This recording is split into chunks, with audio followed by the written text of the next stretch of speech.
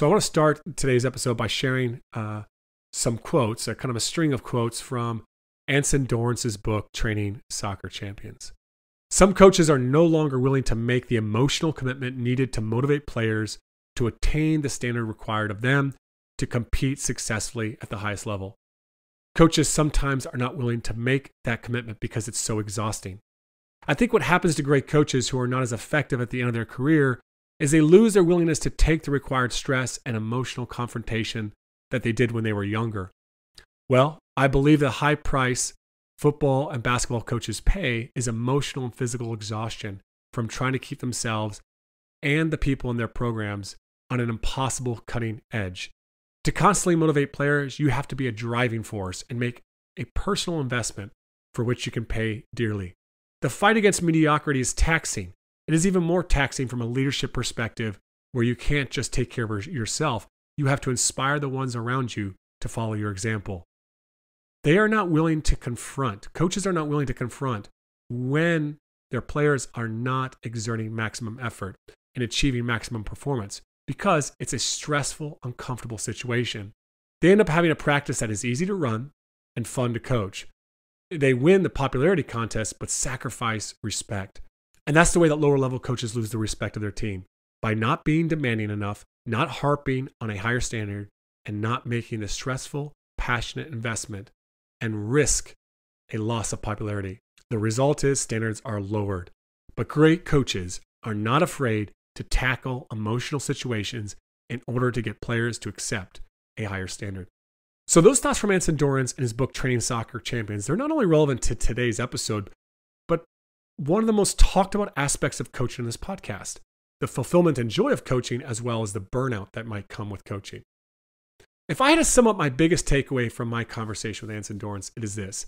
Dorrance has been coaching nearly 50 years, and yet he has more enthusiasm and energy for coaching than any coach I have ever met. Coaching doesn't drain him, it energizes him. And the reason for that is because he doesn't sacrifice his principles or values. He coaches the way that he believes is best. He makes hard decisions. He has hard conversations. He has created the program that he would want to play in. And he's not willing to sacrifice his principles and values. When we sacrifice our principles and values because we're worried about a player's fragility, an angry parent, or a lack of administrative support for a hard decision that we make, or whatever it is, we don't enjoy it. Right? We don't enjoy coaching in those moments. In many ways, we're miserable. And the more and more we sacrifice what's most important to us, the more we do this, the more worn out we become as a leader, the more taxing the job becomes on us. Anson is a great example on how to run a program. And while you will take a lot from the practical things that he shares on how to build culture, I hope you recognize the most important thing is to remain true to yourself while constantly evolving. In today's episode, we're going to talk about accountability, playing time, valuing every player, helping players get to the truth, and working with parents. After this episode, I'd recommend checking out his books, Training Soccer Champions, The Man Watching, and The Vision of a Champion. Also, you may want to check out my online courses and spreadsheet on the competitive cauldron, the playing time system, and the culture system. All of these online courses are built on many of the things that I've learned in my study of Dorrance over the years and my work with coaches. There will be a link in the details of this episode to the competitive cauldron and the playing time system, or you can just head on over to tocculture.com/store. You are listening to the Coaching Culture Podcast. The mission of this podcast is to provide actionable ways for you to grow as a leader and improve your team's culture. For any new listeners, my name is JP Nurbin. I'm the founder of TOC Culture Consulting, and I'm joined by my friend and co-host, Nate Sanderson. TOC provides one-on-one coaching for leaders, and we teach a framework for building culture. If you want to learn this framework, you can check out my book, The Culture System. It's available at Amazon and on Audible. It's full of practical ways to build your culture, as well as case studies and other unique stories of the ideas put into practice. Now, if you're not a reader or you want to go deeper into the framework and train you and your staff in this leadership and culture framework, then you should check out our incredible online course at tocculture.com. Also at tocculture.com and in the details of this episode, you can subscribe to our weekly newsletter, which gives you the notes to this and every episode, of the Coaching Culture podcast, as well as Nate and I share every week some thoughts and strategies on leadership and culture in our weekly article. All right, let's get right into our conversation with Anson Dorrance. The great challenge in these one-on-ones with players is how much truth do we tell? And you seem to have this great gift to be able to balance, to do both truth and love, to put your arm around them, to speak truth into them, to challenge them, as human beings, not just as athletes. I'm curious, when in those one-on-ones, I remember reading that you did them maybe 3 times a year and you'd have a file on every player. Have you made some changes in how you approach the one-on-ones recently? And particularly, how do you address the issue of playing time, which is potentially the biggest divisive issue or talked about thing within team environment, team culture? Playing time is really easy when you've got data. Basically, you kick everyone's rear end, and in practice, that gets you in the game. And then once you're in the game, your performance in the game decides whether you get more minutes or less. So it's just not complex. And I think in the coaching profession, we make it too complex. We make it too subjective. And I think if you turn it over to data, you make it less subjective. And then the practice data gets you in the game. Your game data keeps you on the court, in your case, or on the field, in my case. And so there shouldn't be this extraordinary complexity because it's all our sports are ruled by data, especially your sport, by the way. Oh my gosh, the amount of data that you can collect in a basketball game is extraordinary. I mean, soccer, it's a lot harder to extract it. You need these absolute professionals to break down a soccer game, just because passing a ball forward and keeping possession is more valuable than passing a ball back. But you guys have statistics on everything. I mean, obviously assists, points, shooting percentages, turnovers. I mean, the amount of data in a basketball game is extraordinary. And so a guy that gets into the game, he will know whether or not he sucked, even without the coach telling him. And even though the parent in the stands, think, my son should get, a certain number of shots. Well, if he's missing most of them, no, then he shouldn't get that number of shots. And so even an absolutely, brain dead father that, is in love with his son or daughter that insists on a certain amount of shots will know that if you're missing, 60% of your 2-point shots and 70% of your 3-point shots, no, you shouldn't get that shot. So, it's very easy, if you look at data to sort out, whether or not you should play. And so for us, that's never been an issue. It doesn't mean we've solved the parental problems. No, of course not. I mean, these parents love their kids. Of course they do. And of course, while they were watching their kids growing up, not only were they playing every minute of every game, but they were the best player, not just in the game, but probably in the state, in my case, or the region, or sometimes nationally. I mean, so these were not ordinary players before they ended up in an environment where other people were as quick and fast and tough and competitive as they were. And then, of course, the dynamic changes. All of a sudden, if you're matched up with someone that's just as athletic as you are, there are other things that sort of come to play. And then can you navigate those? Because when you were beating up on the NARPs, when you were in high school, that's no challenge. I mean, you could roll out of bed and beat them just because you were quicker, faster, stronger than all of them. So yeah, that's not an achievement. Now, when you're matched up with someone that is equally, competitive and fit and strong, there's a different dynamic. And so this is where, we start to lose the support of the people that think you should play them regardless of how they played. It's like, I had this one parent that was incredulous, and my wife was with me when this was occurring. This player started in her sophomore year, and the team didn't really do that well. And then in her junior year, I decided to put her more on the bench, and we won the national championship. The day after the national championship, the dad was in my office asking why I didn't play his daughter more. And I kept saying, well, we tried that the previous year, and it just didn't seem to work. And this year we tried something else. And I don't know if you were there yesterday, but we're national champions right now. And I kept saying the same thing. And my wife was waiting for me right outside my office. And she was incredulous because she heard me say the same thing like 10 times about why I made the choice. And don't you think the choice was good? We're champions. We're national champions right now. And the dad just still couldn't get over himself and couldn't get over the fact I didn't play his daughter. And I kept telling him, well, we tried that last year. We played her maximum minutes and things just didn't work out. We tried someone else this year. Did you see how well this other kid played in your daughter's place? And anyway, so my poor wife is standing out there and she was incredulous. We're going to dinner and she's sitting next to me as we're driving to the restaurant. And she just kept saying, I just can't believe it. You said the same thing, 10 times. And he just didn't want to hear anything you said. I said, no, honey, this is the nature of dealing with some parents. They just, I understand it. They love their kids. They don't want their kids to suffer. And, it's just hard for them. It is. And so, but, we're not going to genuflect to their pressure. I do this for a living. And, bless their hearts. They're trying to protect their kids, but no, I'm not going to play her because you think she should play. I'm going to play her because she earned it. And the kid that played in her place, she earned it. And she deserves to play. Would you like to chat with her parents about having convince those parents that I should give your daughter the playing time as opposed to theirs when their daughter's kicking everyone's rear end in and yours was not? So how would that conversation go? So anyway, that stuff is, that's why we're, I guess, paid the big bucks, as they say.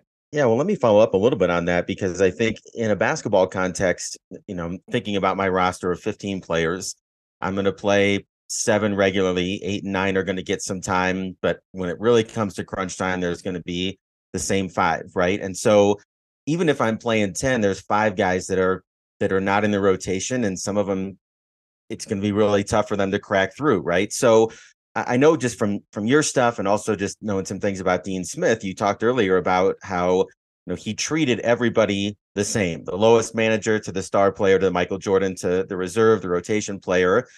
And that comes out in a lot of the things that we see in your background here is that you found a way to, and I don't think manage is the right word, and I don't think handle is the right word, but I know with the coaches that we work with, myself included, it's that middle to the end part of the roster that can be so challenging to communicate to them that they're still valued and that they still have not, I don't know if worth is even the right word, but they're valuable to the team. Obviously they have worth, but how have you approached that? So you go through your data, you have your guys that are playing and you have guys that aren't playing. And so in terms of just coaching those players, what's your approach there? That's an excellent question. So if you can't figure out a way for the players at the bottom of your roster to know you care about them, you're in the wrong profession. And it gets back to, the cliche I was using earlier about the higher callings. And again, I pretend like this is a joke. It's not a joke. I talk all the time about, if I had a choice for you to either win a gold medal in the Olympics or cure cancer, I would select for you to cure cancer. This doesn't have to be your highest calling. Your highest calling is who you are as a human being. So in our program, and we referenced it just a second ago, the top award at our banquet is not MVP. It's the Kelly Muldoon Award for Character. And so you can demonstrate your character on both sides of the playing time divide. Demonstration of character on the I never play side of the playing time divide is actually is the most, I guess, the easiest place to demonstrate character because your sacrifice is total. You don't even get to play. You don't even get to travel. And yet you support the team and its mission. That's extraordinary character. And if the team can see that, what they will do in the peer evaluation is they will give that person high marks. And we've had a lot of people that finish really high on the character, I guess, ranking, if you will. And by the way, we don't post the character ranking. What we want with character is we want all of our kids to finish above a 3.0. 4 is an extraordinary example of this core value. 3 is lives this core value most of the time. 2 is sometimes lives this core value. 1 is rarely lives this core value. So we want all of our kids to basically live above a 3.0 in terms of character. And so if they're doing that, in my opinion, that demonstrates that they fit into our culture. And so a kid that's not playing can demonstrate they have the character to be a part of our mission. And our mission isn't just a football one, it's a human development one. And then there are all sorts of ways that they contribute. We do a lot of community outreach. We do a lot of visits to we are the state hospital for the state of North Carolina. And there are cancer victims in that hospital that need attention. So there are 1,000 different ways our kids can demonstrate their value as human beings that go beyond whether or not they're ranked number 1 in the cauldron. And those people are celebrated. We have 13 different core values, and the top 3 are highlighted. And if you finish in the top 3 in any core value, you get this wonderful Nike fleece with the symbol of your character on the fleece. And so there are all sorts of ways, even if you're not a very good soccer player, that you're going to be honored in our program for who you are as a human being. And so that's also a very important part. And then there are 1,000 different ways you can share your love for a kid. It doesn't have to be playing them. We had a kid that started in 2021, and then last fall in 2022, not only did she not start, she rarely played. She wrote something on Instagram that was stunning. It was so powerful because she talked about how this fall was the most enjoyable soccer season of her life. And the irony was she started and played maximum minutes the previous year. And that year, this past fall, she hardly played at all.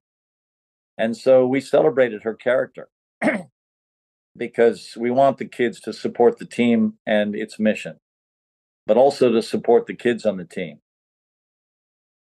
And so there are a lot of different ways you can share your love and respect for these kids. And they're dying for it. They're dying to win your love and respect.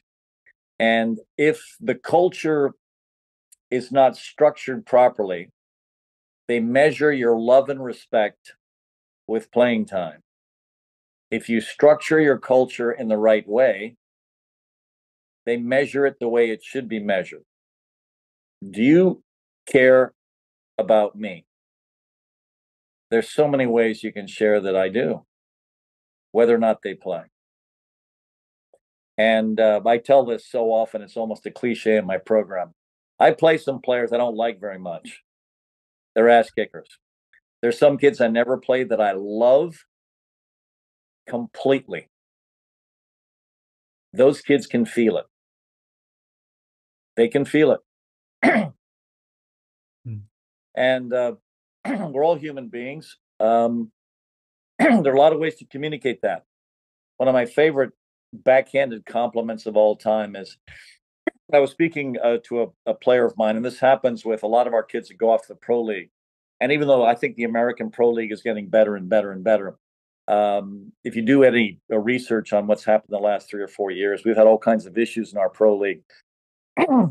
And so when a kid leaves our program and leaves a lot of the top programs and goes in the pro league, the pro experience is actually not as good of an experience as their collegiate one. And so usually when a kid calls me from playing on a pro team, I know they just need some support because they're not enjoying it. And I was talking to this one kid, and I have to be careful because I always want to support the professional coach and the environment they're in, because one of the worst things you can do is to do what basically the parents and the high school coaches do for their kids that come in to play for me that aren't on the roster. They end up a cabal that sort of lets the player know, oh, no, they're making a mistake by not playing you. And all of a sudden, you create this sort of toxic, circle.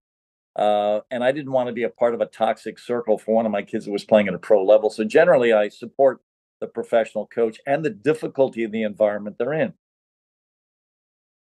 And this one kid was on the phone with me, and here's what she said. She said, Anson, when I played for you, I thought I could play for anyone. And that was sort of a backhanded compliment, because what she was implying is, you were so hard on me. I didn't think there was a coach in the world I could play for that would be as hard on me as you were. So, and then she said, but through your criticism, I could feel your love. That meant the world to me. Because she was right. I did love the kid. And was I hard on her? Yep. I was very hard on her, because the kids I'm hardest on are the ones with the greatest potential. And they seem to think that, I'm out to get them. And no. And then I'll always mention some player I rarely criticize in practice. And the player knows that, this is a player I rarely criticize. And I say, well, why do you think I criticize you the whole time and I never criticize her? And of course, she knows immediately that, yeah, that kid is not going to get on the field. But I am. I said, that's right. I criticize you because your potential is off the charts. I don't criticize her because she has maximized her potential. So do you want me to stop saying things to you? Because if I do, what that means is I've given up on your growth. Or do you want me to criticize you for every mistake you make? And then invariably they come back to, no, please continue to criticize me. Because what they do realize eventually is, yeah, the ones I criticize the most are the ones with the most potential. Mm-hmm. But how do I wrap my arms around the kid that never plays? Well, I've got to figure out different ways to do that, because I'm not going to play them. I've got two questions before we let you go again. I want to be respectful of your time, Coach. There's one I have to ask, which is something that really helped me change my perspective in coaching. I want to, all the coaches that listen here, we want to make a difference in the lives of the players that we coach. We want to help prepare them for the world. And I've had some negative experience, just like every coach out there today, with parents. You shared one story there of just the parent that just can't see what we're trying to do, and we can't seem to get through that. But I remember reading your stuff, and there's one line in one of your books where you talked about, like, every weekend was almost parents' weekend. Like, you really tried to bring parents into the program and make them feel a part of what you're doing. Do you continue to do that? And I was just curious if you could kind of share some ways on that, because I think that is really, really important. If we really want to have an impact on an individual's life, like, the parent is one of the biggest influences, and we probably do need to engage them in some capacity. So I'm just kind of curious your perspective on that. Yeah. We've never sort of, held the parents at arm's length, because the way we look at it, the reason their daughters are so good is honestly because of the parents. Certainly in our sport, that is an upper middle class sport, the parents have invested in their game. The expense that a soccer player goes through to become elite is extraordinary. They're traveling to tournaments all over the country. Their parents are generally paying for it. And so to some extent, I owe the parent for investing in their kid, which is, why we've recruited them, why they're with us. But also I want the parent to be a part of helping me shape the player in the most positive way. And I know that they're going to be an important resource. So I'm always willing to share with the parents anything they want to know. If they want to know practice data, I'm willing to share it with them. And every now and again, I'll ask the kid, do you want me to send your parents the stuff, that we're sending out to you guys? And of course, every player says no, because they would rather write their own, story for their parents. And the last thing they want is to have their story contradicted by the data. So, I get it. So we do embrace the parents. And honestly, there are a lot of parents I genuinely like. And I'm always impressed with the parents when I bench their kids, that I can look at them and tell that they get it. they get it. And I always let those parents know that I appreciate their support. And many of those parents I'm still connected with. Now, some parents, of course, have no understanding of what they're looking at. And they're going to hate you with a passion for the rest of their lives. My favorite one is I got a text from a mom once that was blaming me for the fact her daughter wasn't any good because I didn't have the capacity to motivate her. In other words, it was my fault that she sucked, because I wasn't a good enough motivator to get her to the next level. I cherish that text. I look at my phone, regularly, just because it's this classic thing that I share whenever I give a presentation. And this thing I share, I stole from a colleague of mine at UNC. And this is a sociologist. This is a great idea my athletic director came up with. He brought the resident emeritus sociologist on our campus to tell us, and this was in 2012, who we were coaching. So we could do a better job recruiting them, do a better job coaching them. And this guy was absolutely brilliant. And I can't remember everything he said, but I will never forget the first slide he puts up in his slide deck. And the reason I'll never forget it is the first slide is dated 1969. That was my high school graduation year. This kid is coming home from school and he has all F's on his report card, and the parents are screaming at the kid. Then it shifts to the next slide, which was 2012, which was the year when he was giving the lecture. The kid is coming home from school. He has all F's on his report card, and the parents are screaming at the teacher. And I was thinking, bingo. Yep, those are the millennials. Those are the Gen Zs. God forbid it's their kids' fault that they suck. No, it's my fault. And sure enough, and that's where we are right now. That's where you guys are now as basketball coaches. That's where I am as a soccer coach. If the kid fails, it's not their failure, it's mine. And to some extent, I embrace that, which is why when a kid, in his senior speech or her senior speech, throws everyone in the program under the bus, yeah, we fail. But you know what? They fail too. So we're gonna share the blame on that one. But that's where the culture is right now. Because of the self-esteem movement, parents are very reluctant to basically criticize their kids in any way. And this has a twofold negative effect on the development of their own child.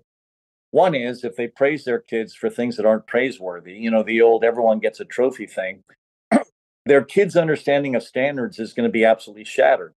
Because it doesn't matter what they did, their parents thought it was great and always supported them. And of course, under the illusion that this is going to create incredible self-esteem in my kid. And no. All it does is it certainly ruins their sense of standards. But the other thing it ruins is their respect for authority. Because eventually a kid knows their parents are full of crap. And so they now have no respect for their parents because their parents praise them for everything. Now they enter the real world. And what's their first taste of the real world? Me. I'm the real world. I am data driven. So guess what? You get on the field, you got to play. You got to win. You got to dominate. You got to demonstrate that I have to have a reason to play you. I'm not going to put you on the field just because your parents think you're the best thing since sliced bread. No, you got to prove yourself in practice. And all of a sudden, reality hits. Oh my gosh. And so now, of course, they're commiserating with their parents. When they call their parents after the first 2 or 3 days of preseason, this is not what they're saying. They're not saying, oh my gosh, mom and dad, boy, was my ass handed to me today. I can't believe it. Everyone on the field just destroyed me. That's not what they're saying. They're basically protecting themselves because they know in their parents' eyes, they're extraordinary. They're going to preserve that myth as long as possible. And so, no, they're not telling them the truth. And so it's really interesting. Whenever I make a presentation to a business, I talk about 3 things that have separated our success at the University of North Carolina, also when I was coaching the national team. And they are sort of in this order. I think the most critical thing is character. So we consider that a priority. The second most critical thing in my environment is your academic success, because after all, I work for an elite institution academically, so I'm going to always represent them. And the final piece is my job is to get their personal narrative to the truth as fast as possible. How do I do that? I do that with data. And so almost everyone's personal narrative is designed to protect them from pain and accountability. So most kids that come in are laced with excuses for why they're not fit or why they're not this or why they're not that. My most famous current one is this family has a doctor testify to the fact that one of my kids can play 90 minutes, but she can't pass a beep test because the requirements in the beep test are too challenging for her unique lung disorder. So this is a parent conspiring with the family doctor to convince me, yeah, you can play her for 90 minutes, but she can't pass any of your fitness tests. And so it's just sort of classic, radical parentism. And so what's my job? My job isn't to deal with the parent. My job is to sit down with the kid and say, you know what? I think you're better than this. I think we can get you fit. I think we can do this. I think we can do that. Do you agree? And then what you're hoping the kid says is, yeah, I agree. Let's go there. All right, let's go there together. I'll help you. Mm-hmm. You mentioned that word accountability. That probably my favorite chapter in Training Soccer Champions, which I think is timeless, is greater expectations. And you talk all about how the fight against mediocrity is taxing on coaches, and accountability, holding your players to that standard is one of the hardest things. How have you been able to consistently do that over 50 years, almost 50 years of coaching, to be able to continue to challenge your players when probably the resistance is even greater than it's ever been before to that challenge, to that accountability? Well, I'm going to recommend another book. In fact, you reminded me of the book. It's a book by William Damon. I think he's a sociologist at the University of Pennsylvania. And he wrote a book. And the reason I'm bringing it up is you reminded me of it. The title of the book is Greater Expectations. And that chapter, in my opinion, are the ideas I stole from his book. Because his book is about the self-esteem movement.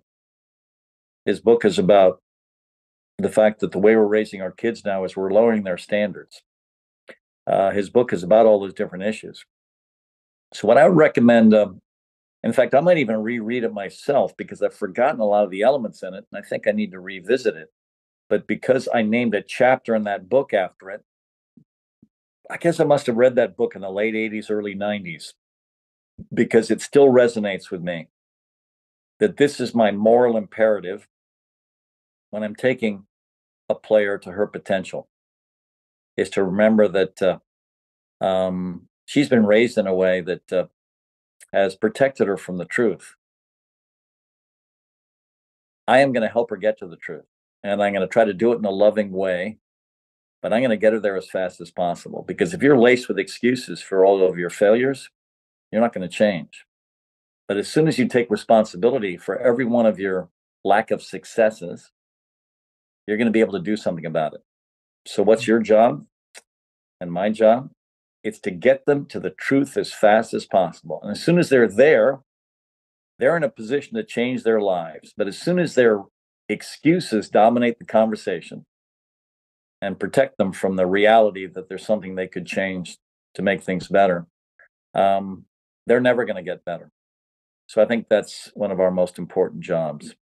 You've got that learner's mindset. This is my last question for you, because I know you've got other things to be doing here, but it's really, you've been in it almost 50 years. Coaches are leaving the profession at an alarming rate.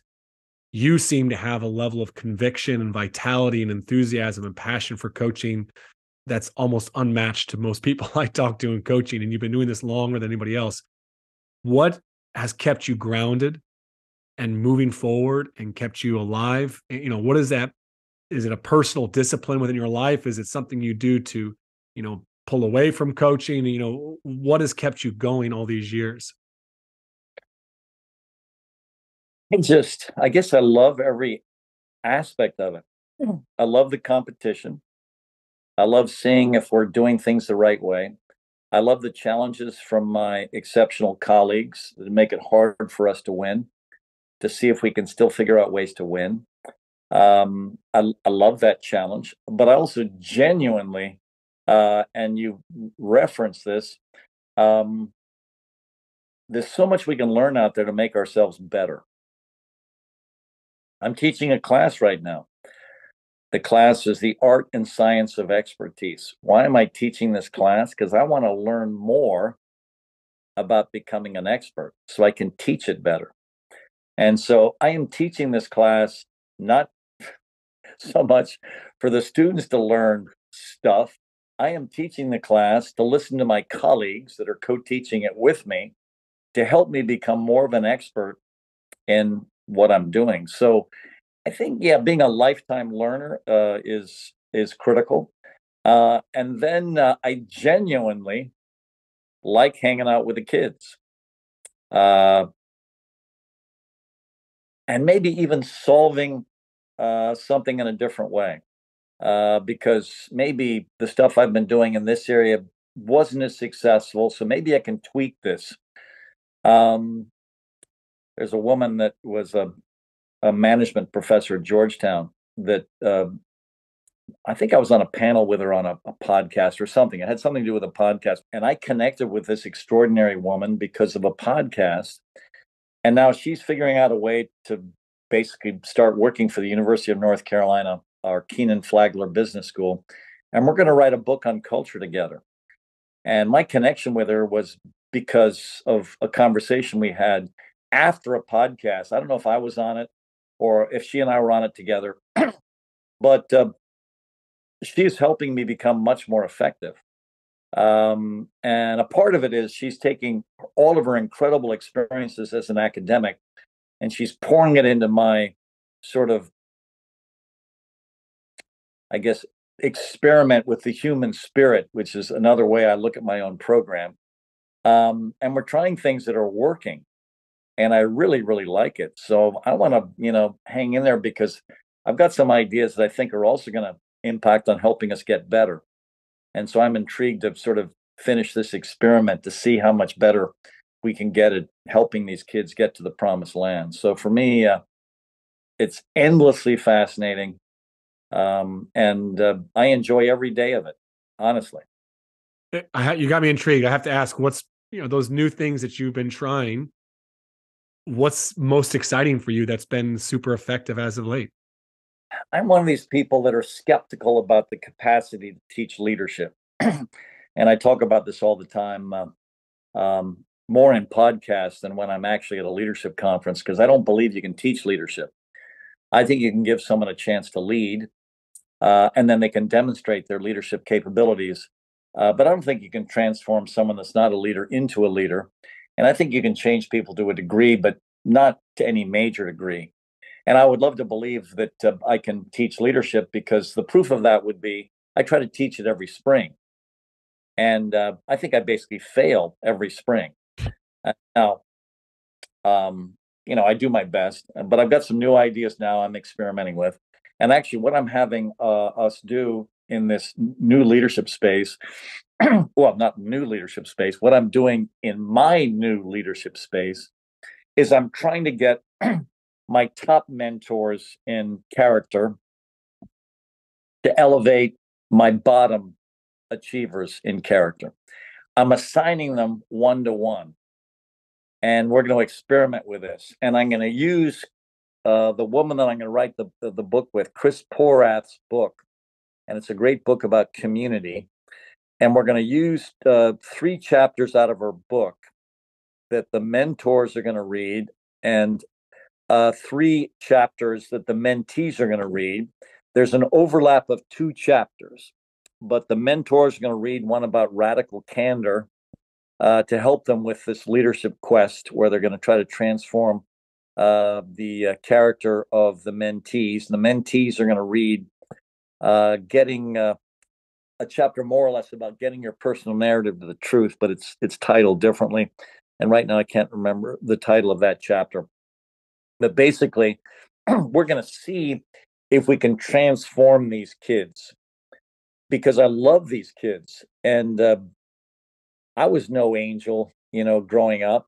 So it's not like I sit in judgment of the kids that, aren't at the top range of, their peer evaluations. Um, so I want every one of these kids to thrive and succeed. And so this is a new experiment. And you can check with me in a year and I'll tell you whether or not I have succeeded. But basically, it's sort of funny when anyone who asked me to teach leadership, I said, okay, listen, I'm going to cash the check. But let me tell you this. If someone in your leadership conference says, hey, coach, do you think you can teach leadership? What I'm going to say is no. So am I going to cash your check for teaching leadership? Yes. But I want you to know, I don't believe I can. But, thanks for the check. We'll put it towards the yacht. I don't own a yacht.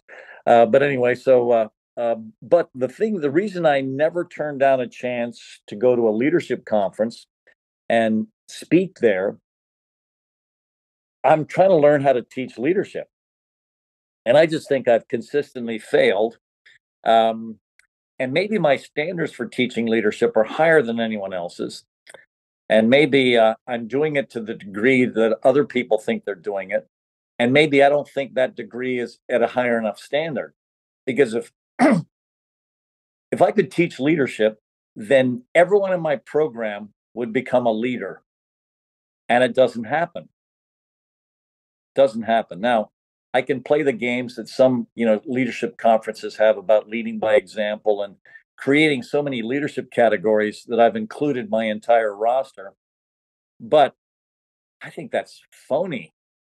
And I just, I can't lie to myself the way I think so many of us have to do in order to create the illusion of teaching leadership. But anyway, check with me next year and I'll say, oh, yep, failed again. I'll send you an article from Deborah Rowland is her name. She wrote an article in the Harvard Business Review about why leadership development fails. It's a fascinating article that I read 4 years ago that really sparked me in our work with coaches to go based on what her research and a lot of the research they've had is that it has to be through experiential learning and mentoring and coaching. So I think you're on the right path, Anson. Based upon our experience, we do a little bit of a leadership council type group type thing where they have groups to mentor, pods, units of 3 athletes that they have to work with those basically on an individual basis based upon the needs of that athlete. And I talk about it in my book. But yeah, I think you're on to something there. I fully resonate with that. I always give people the analogy that you're not going to become stronger physically teaching people in a classroom how to become stronger. Like they have to go through the reps. They have to fail. They have to have that experience and coaching through that to then actually grow stronger in that, and I think it's the same for character, right? Like we can't teach character in a classroom. This is an area that I just think if we could do that sort of stuff, holy cow, do we change the world in the most positive way? So I want to believe that it can be taught. And maybe I just can't teach it. So maybe there are other people out there that are just better at it. So yeah, I want to get better at it. I know you've got a lot of stuff out there, like podcasts that your own podcast, I believe, and some other stuff that, coaches should check out to learn more about your stuff and the work that you do.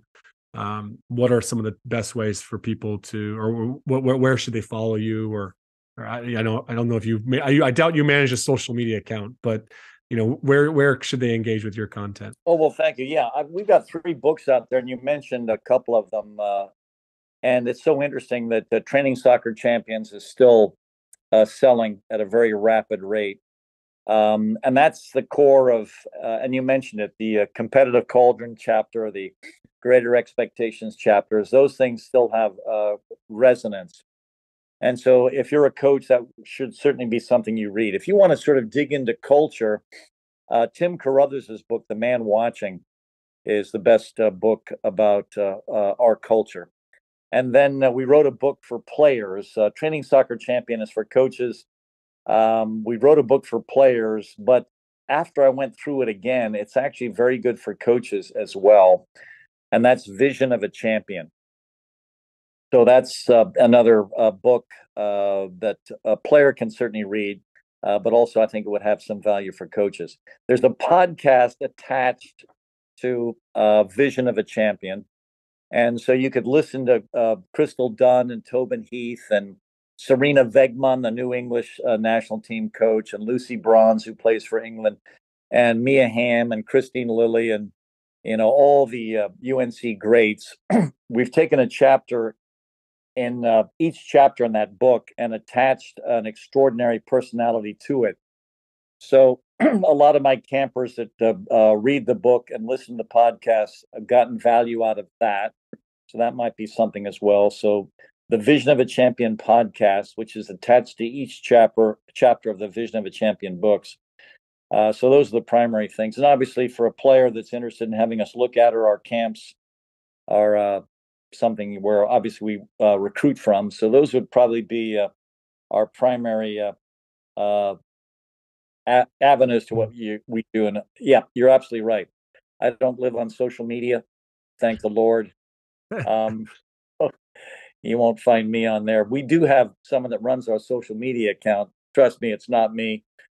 There are people that pretend they're me on social media, but trust me, it's not. So if you get insulted by someone that's pretending to be on me on social media, it wasn't me. So please don't, firestorm my house. That was not me. So anyway, that should do it. That's great. Thanks so much for the conversation today, Anson. I enjoyed it. Thank you. Okay, that's it for our conversation with Anson. So many takeaways in this episode. One of the first things that really struck me was the highest award in this program is for character. It's not for winning the cauldron. So we've had a lot of talk about this competitive cauldron, but yet at the end of the day, at that awards ceremony, end of the year ceremony, the highest award is the award for character.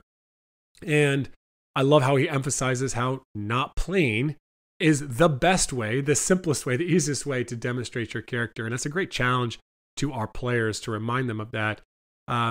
He got a little bit deeper into the peer assessment where they're ranking players on character of their 13 core values. 13 is a lot of core values. I usually don't recommend 13 core values, but he's been able to develop them over a long period of time. But it was cool to see the rankings are a 1, 2, 3, or 4. I like that rather than 1 to 5, because I think sometimes when we go 1 to 5, sometimes the auto default answer is the 3, the less offensive rating. But 4 is extraordinary example. 3 is lives out the core value all the time. 2 is sometimes lives it. 1 is rarely lives this core value. So might be worth trying to implement that within your own team, especially if you have core values. If you don't have core values, that is done in module 3 of the Culture System online course. I love how it comes back to as well his mission. Everybody understands the mission of the program is about human development, right? And it reminds me of Dave Brandt and how clear he is with every player about this isn't just about winning national championships. And Dave Brandt was Messiah men's soccer coach, and he won quite a lot of national championships as well. There's a lot of obviously similarities between Brandt and Dorrance. I also thought it was cool that they're looking for new ways to emphasize core values. So the top 3 players in each core value get this, they have this fleece jumper and they get this emblem that is connected to the core value. There's a program I work with in Canada, Prairie Hockey Academy, and one thing that they started doing this year was they took their core values, and every 2 weeks a player on the team, a coach, or a teacher in the school could nominate a player for having demonstrated that core value. So they don't just say, well, he was selfless. They have to say why, what he did that was so selfless. And they would take stickers, they'd add these really nice stickers or decals and put them onto the helmet. And so, as the season's gone on, the helmet continues to become more and more full of the players that demonstrate great character. And so I think that's another really clear way to highlight and show that we value not just your performance on the field or on the ice or on the court. And Dorrance definitely challenged us in this episode to find ways to show our love for our players, to show them that we care about them. I think this has to be authentic, though. And I think the reality is Anson Dorrance is a good human being who truly loves his players, right? We can't fake it. And that so much comes down to the mindset. Are we seeing our players as people? Do we really see them that way? And I think that it comes naturally. So if you're looking for the strategies of like, well, this is how he does that.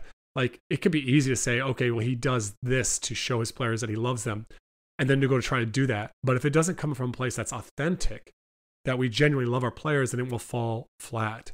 Love that quote of, I play some players I don't like very much, and there are some players I don't play that I absolutely love. I think he has brutal honesty, and I think he's very funny about that. You know, I mean, he talks about how some players, you know, suck, or, you know, I just like his authenticity as a coach. I think everyone could sense that Anson Dorrance is authentic. And the cool thing too is I was really curious because Training Soccer Champions is written in 1995, right?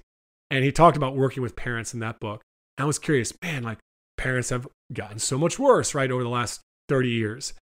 And I'm wondering if he still allows parents to be a part of his program, and he hasn't wavered in that, right? He talks about how they never hold the parents at an arm's length, and they recognize that the reason their daughters are so good is because of the parents. And to some extent, I owe the parent. I think that's so powerful. But also it comes back to our mission as coaches. If we truly want to impact the lives of our athletes, then we want the parent to be a part of helping us to shape the player in a positive way, is what he says. I want the parent to be a part of me helping to shape the player in a positive way. So to do that, we have to work with them. And so they incorporate parents into so many things they do. And he's also willing to share with the parents anything they want to know. And this is college, Division I, the highest level of soccer in America. And he's willing to engage the parents. And I love this, the parents who handle their daughter being benched well, he always lets them know how he appreciates their support. And I think that's, how often do we say thank you? Thank you for allowing me to coach your son, or thank you for allowing me to coach your daughter. That's one of my biggest recommendations to coaches. And every time they do that, it's really funny because when coaches will say, hey, thank you for allowing me to coach your son or your daughter this season, parents are like, whoa, they're a little bit taken back by it. But it's really phenomenal to see. The response then is usually like, well, no, coach, thank you, right? And we're obviously not doing that because we want to thank you, but it's pretty impactful. We touched on greater expectations, this idea of accountability. But probably one of the most best lines that he has in this episode has got to be, my job is to help them get to the truth as fast as possible.